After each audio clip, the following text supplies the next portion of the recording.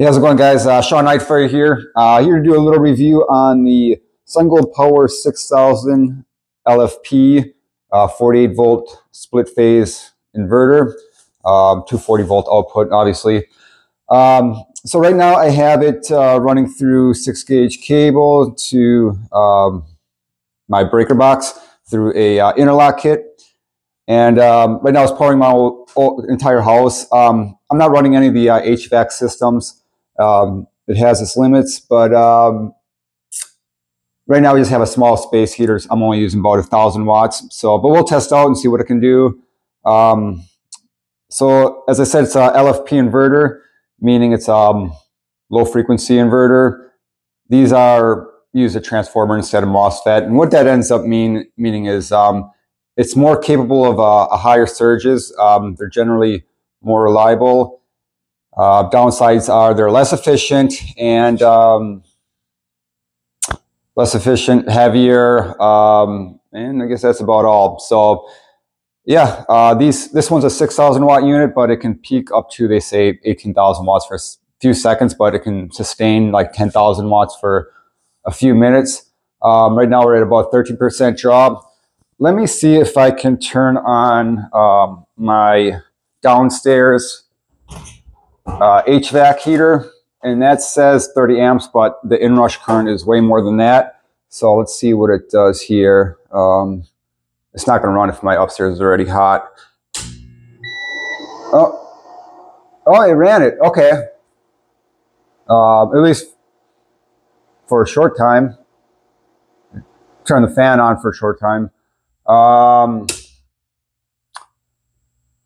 Other big one is, well, water heater that runs about 5,000 watts. So let's see if it can run the water heater.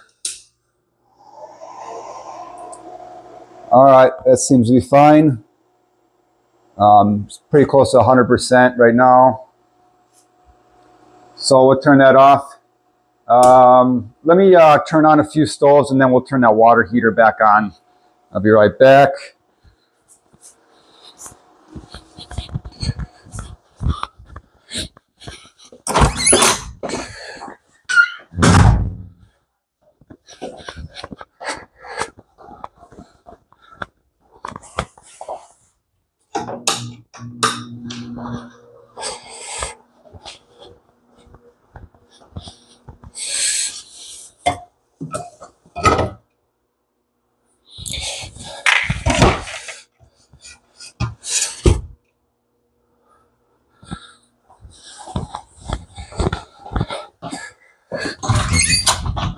All right, so right now I'm running a couple of burners on the stovetop.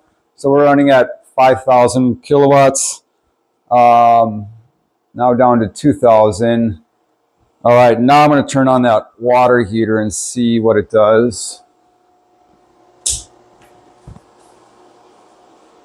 All right. Okay, it jumped up to 10 kilowatts now. With that's the stovetops and the water heaters. So let's go for a few seconds at that higher range. The stovetops are going up and down, on and off. So, because there's nothing on them, they automatically turn down. So yeah, it definitely has good surge capability. I don't even have any big motors to test it, but it will run other than the AC. And that was kind of iffy on that one.